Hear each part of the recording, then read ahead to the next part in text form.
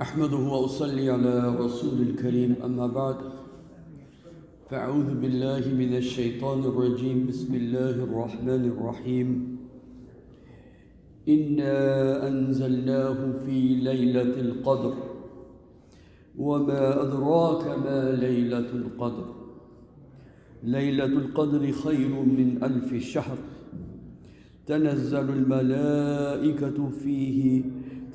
الملائكة والروح فيها بإذن ربهم من كل أمر سلام هي حتى مطلع الفجر رب اشرح لي صدري ويسر لي أمري واحلل عقدة من لساني يفقهوا قولي آمين. As you know, Ramadan is coming in, and on the 29th night of Sha'ban, the Prophet ﷺ delivered a khutbah on the month of Ramadan.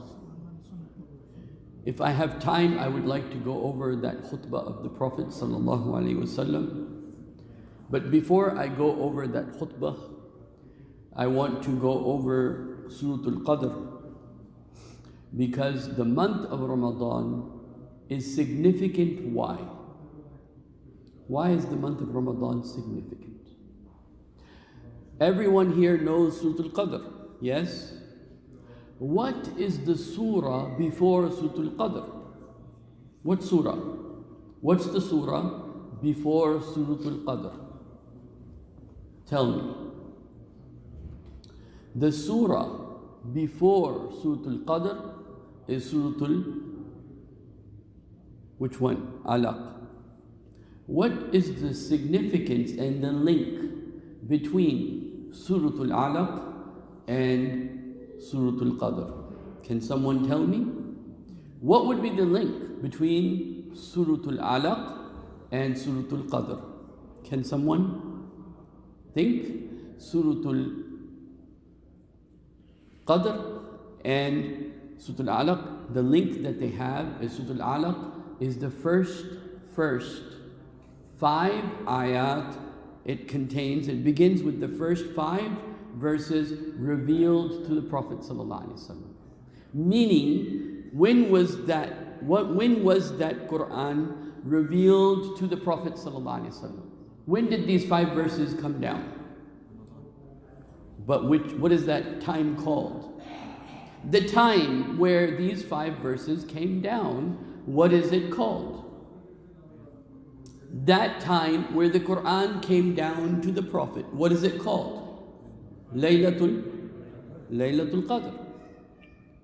So the Quran starts first with Surah Al-Alaq and discusses the 5 verses revealed to the Prophet on that night. And then the Quran proceeds in the next surah telling you about the significance of that night. Now, I want you to imagine you're there in the time of Nabi Muhammad sallallahu alaihi wasallam, and you hear Surah Al-Alaq. You hear Surah Al-Alaq, and then about that night you hear Surah Al-Qadr. Both are Makki surahs. Both were revealed early on. Both revealed are talking about the same night. Yes? So when Allah subhanahu wa ta'ala revealed upon the Prophet, Iqra' bismi rabbika alladhi khalaq, خلق الإنسان من علق اقرأ وربك الأكرم الذي علم بالقلم علم الإنسان ما لم يعلم. I will maybe go into details about this. When Allah revealed this, Allah also responded then by saying, إِنَّا أَنزَلْنَاهُ فِي لَيْلَةِ الْقَدْرِ. Why is that significant? It is significant because when the Muslims were in Mecca, were they strong or weak? Weak. They were mustad'afin of the people, they were weak people in the earth. And here the Quran is coming down and telling us this is a night of power, giving a prophecy that this will become a historic day in history, that it had not yet become clear that it was actually a very historical day in history. Allah says in the Quran, شهر رمضان الذي أنزل فيه القرآن. The month of Ramadan is the month in which Allah sent down the what? What did Allah send down in the month of Ramadan? Allah sent down the Quran in the month of Ramadan. Which day within Ramadan did Allah send down the Quran? Laylatul Qadr. And Allah says about Laylatul Qadr that this is a significant day. It is a day that will change history. Nothing will remain the same. The trajectory of human history will change after this day.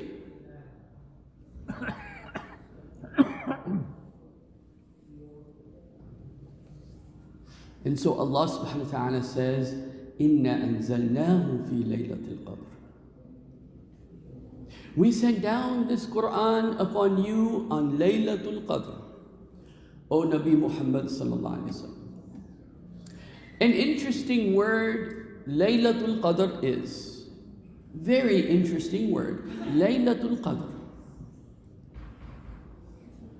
Layla means what? Day. It means night. But the word layl also means day. The word layl also means what? Day. Why? وَإِذْ أَخَذْنَا مُوسَى 40. And we took Moses for 40 what? Nights. So when Allah says night, it includes the day. When Allah says night, it includes the day. But if Allah says the day, it doesn't necessarily include the night. But when Allah says night, it includes the day. So, إِنَّا أَنزَلْنَاهُ فِي لَيْلَةِ الْقَدْرِ. We sent down this Quran on the night of Qadr. Now the time where the Prophet saw Jibreel giving him the revelation, was that daytime or nighttime in your imagination? See? It had to be after Maghrib. But Allah knows best. And then what does the word Qadr mean? Qadr, one of the meanings of the word Qadr means to restrict something. It means to what? To cause restriction. It is the night of restriction. Why it is the night of restriction? It's a night of restriction because there's no space where there's no angels, because تَتَنَزَّلُ عَلَيْهِ الْمَلَائِكَةُ وَالرُّوحُ. The angels, they come down in Laylatul Qadr so much that there's no place on earth where there are not angels. وَإِذَا قَدْرَ عَلَيْهِ رِزْقَهُ, Allah says, and when we make the rizq of the servant of Allah restricted. You know, when Allah takes away your rizq to test you, right? So when something becomes restricted, it's called Qadr. So Allah says, Inna, indeed we. This is the glorious we. The we of dignity of Allah, the King. Inna anzalnahu. We sent this Quran down on the night of Qadr. What is another meaning of the word Qadr? Qadr also means destiny, right? We all know that this is the night of destiny. But don't think only your individual destiny, the destiny of humanity, the destiny of the people, right? The destiny of history, that after this day, history will not remain the same. After this day, now history has changed. The Byzantine Empire, gone. The Persian Empire, gone. This is a day that was going to start. This was the night that was going to start a new day in human history. So, إِنَّا أَنزَلْنَاهُ فِي لَيْلَةِ الْقَدْرِ. What is the link? Listen to me very carefully. What is the link between your destinies, your what? Your taqdeer and Quran. What is the link? What is the link between your taqdeer and the Quran? What is the link between your personal and collective destinies as a people and the Quran? Let me ask you one question. Where is the Quran? The real Quran. The Quran in the heavens, where is it? في كتاب مكنون بل هو قرآن مجيد في لوح المحفوظ. Kitab. The Quran is the mother book of everyone's book of destiny is there also. Everyone's book of destiny is in Lawh al-Mahfuz.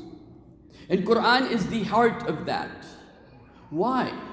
Your destiny, the night of Qadr is the night of destiny. The night of destiny is also the night in which Allah revealed what? The what? The Quran. So there is a link between your destiny and the Quran. Yes? Let me give you an example. If you don't have food, what surah do you read?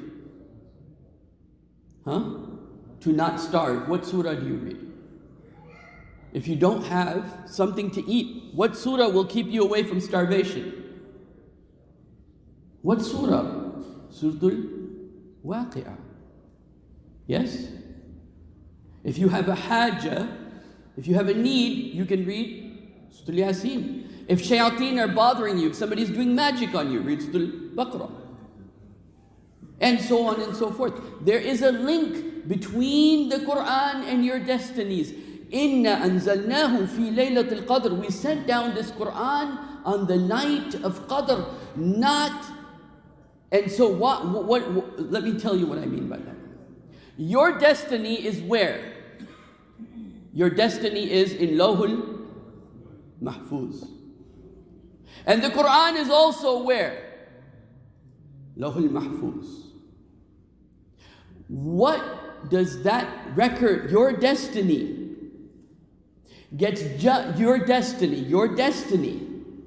our destiny collectively gets judged by the Quran. This is why the Prophet said, on Omar bin Khattab radiyallahu anhu, he said, Inna Allah yarfa'u bihadihi aqwaman wa yad'u bihi akharin. Allah will raise the people and the nations by this Quran, and Allah will throw down the people by this Quran.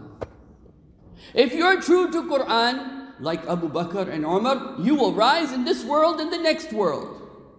But if you fail to become true custodians of the Book of Allah, if you fail to be true to the Book of Allah, you can be 1 billion people, Allah will not care.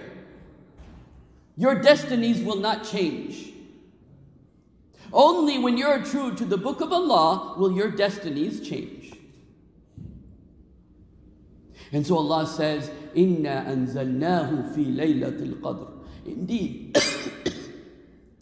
we have sent down this Quran in Laylatul Qadr, the night in which your destinies are decided. You had a whole month. You had a whole month to spend with the Quran. You had what? A whole month to spend with Quran. Now your destinies will be imprinted in final writing, or whatever has been written by Allah subhanahu wa ta'ala. Meaning some aspects of Qadr can change. Let me also explain that, so everyone's clear about Laylatul Qadr. In the ilm of Allah, everything is already done. There's no past, there's no present, there's no future. When the Prophet went to Miraj, he saw people in the hellfire, they were already there. But some of that knowledge of the destinies of the people is given to the angels. Is given to who? To the angels. And the angels come upon the earth to enact according to the amr given to them, to the command that is given to them. So let me give you an example. In the knowledge of Allah, everything is written. But one year, let's say this year, some Muslim brother, he starts a business. And Allah gives in His qadr to the angels, his business will become really high. You know what a yearly budget is? 1 year budget. Laylatul Qadr is the 1 year budget. Laylatul Qadr is the what? 1 year budget. What will happen to you from this Laylatul Qadr to the next? Either from Nifs Sha'ban to Laylatul Qadr. Scholars have different opinions, but this time period, you're being judged. This is a very important time period where you are being judged on your relationship to Quran. If you're true to Quran in this month, then Allah might have mercy upon you and give you a good, not good in the worldly sense, not good in the worldly sense, but in the actual sense. If you are true to Quran in this month, you might have itqum min an-nar, you might be people of the paradise, you might be written as a person of Jannah in the real sense of the word. But the angels are given qadr yearly. Every year, on which night are they given your budget? How much life you'll have, how much rizq you'll have, how much children you'll have, so on and so forth. Yearly budget. This year, this will happen. This year, this will happen. This year, this will happen. So some Muslim brother, he starts a business. It's in his qadr now. Business is going to become big. Next year, he'll be given a new budget. Maybe that business will go through hard times now.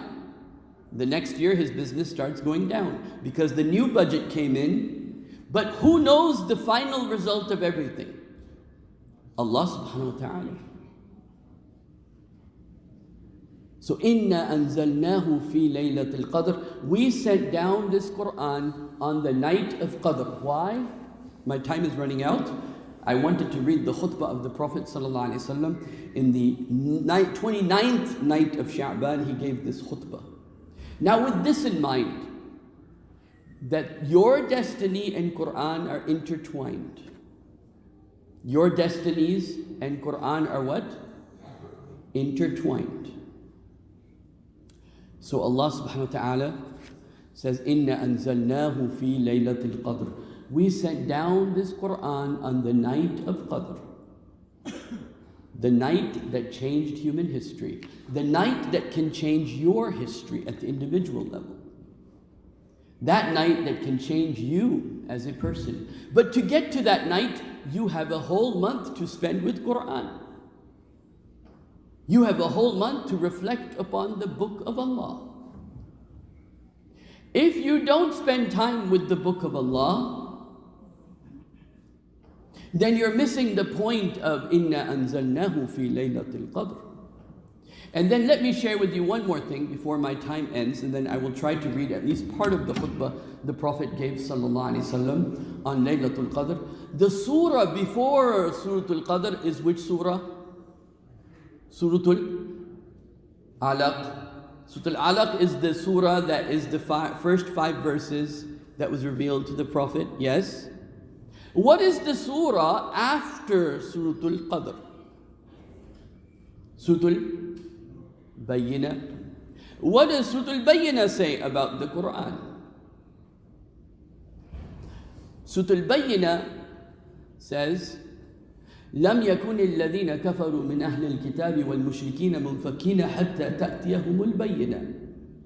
Allah is very clear that the mushrikeen, the people that are pagans, and the Ahlul Kitab, the Christians and the Jews, they're not going to believe until clear evidence comes to them. Clear bayyinah comes to them. When they see the clear bayyinah, they will believe. They will have to believe. And then Allah says, لم يكن الذين كفروا من أهل الكتاب وَالْمُشْرِكِينَ مُنْفَكِّينَ حَتَّى تَأْتِيَهُمُ الْبَيِّنَةِ. What is that bayyinah? رَسُولٌ مِّنَ اللَّهِ. A messenger of Allah doing what? يَتْلُو صُحُفًا مُطَهَّرَةً. He is the messenger who recites from purified pages. Purified what? Pages, meaning from the Quran. رَسُولٌ مِّنَ اللَّهِ يَتْلُو صُحُفًا مُطَهَّرًا فِيهَا كُتُبٌ قَيِّمَةٌ. In it are laws that have to be established. So the first surah, Surah Al-Alaq, talks about the coming down of the Quran the first time. Iqra bismi rabbika alladhi khalaq khalaqal insana min 'alaq iqra wa rabbuka al-akram alladhi 'allama bil qalam 'allama al-insana ma lam ya'lam. One of the things I want to end with, again my time is running out, what does it mean that the Quran came down in Laylatul Qadr? It meant that Allah will give you true knowledge. What? True knowledge. True knowledge is not with Freud. And true knowledge is not with Darwin. And a PhD does not mean you have knowledge.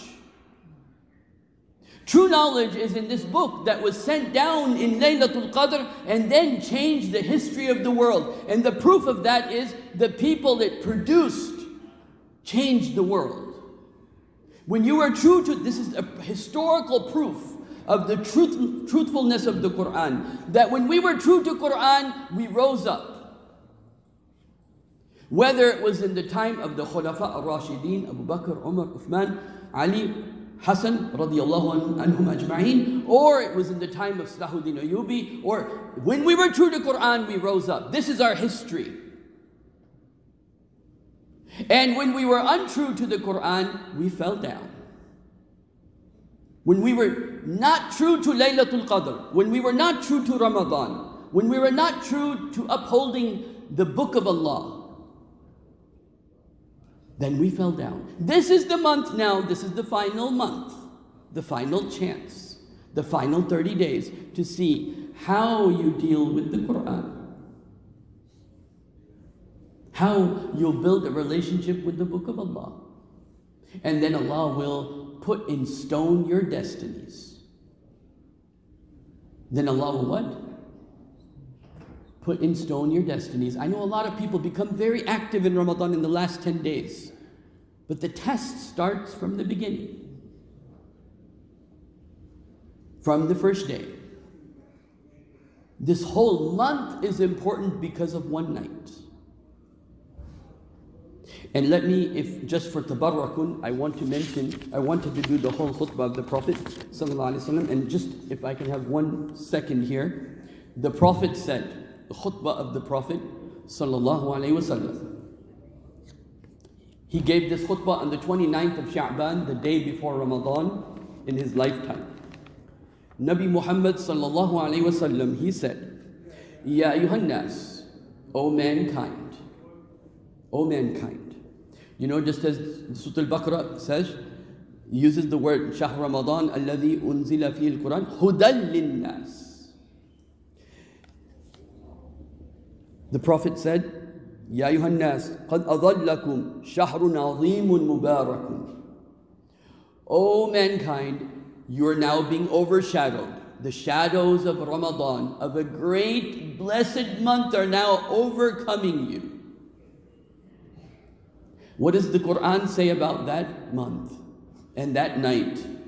Inna anzalnahu fi laylatul qadr wa ma adraka ma laylatul qadr. It is so significant. It is so powerful. It is so valuable that you can't even, when Allah says, wa ma adraka ma laylatul qadr, meaning you can't comprehend the reality of it. It is impossible for you to comprehend the reality of that night and that month. So the Prophet said, Ya ayyuhan nas, O mankind, qad adhallakum shahrun azimun mubarakun. O mankind, you are now being overshadowed by some of us. We have family problems. We have problems with our children. We have problems with our spouses. We have also money problems, financial problems. The world is going down this drain into more and more filth. But Allah is bringing this month, overshadowing you. You still have a chance. So the Prophet says, sallallahu alayhi wa sallam, Ya ayuhan nas, qad adallakum shahrun azimun mubarakun, shahrun fihi laylun khayrun min alfi shahr. One night of it is better than 1,000 months. One night of it is better than what? 1,000 months. Make sure that you build a relationship with this Quran, because your destinies, the destinies of your children, the destinies of our community over here, is tied to the Quran. أقول قولي هذا أستغفر الله لي ولكم ولسائر المسلمين والمسلمات. السلام عليكم ورحمة الله.